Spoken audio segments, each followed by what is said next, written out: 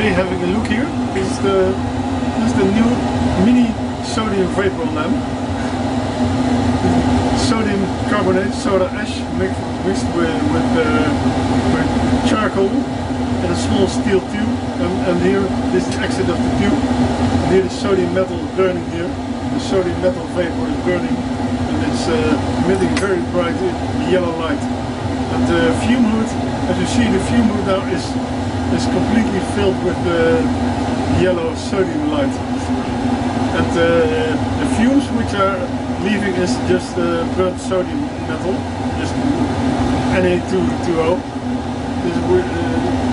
These are the white fumes.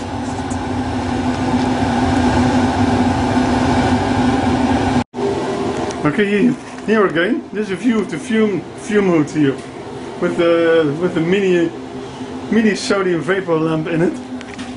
Just the burning sodium metal here coming in the furnace, and on top there's just the flame, the propane flame coming from it. Now it's a little bit ceasing. It's stopping now. It's now going to the end. I'll turn on the light. So this is a proof. The next experiment will be capturing the sodium metal into a vessel filled with oil. Thank you for watching.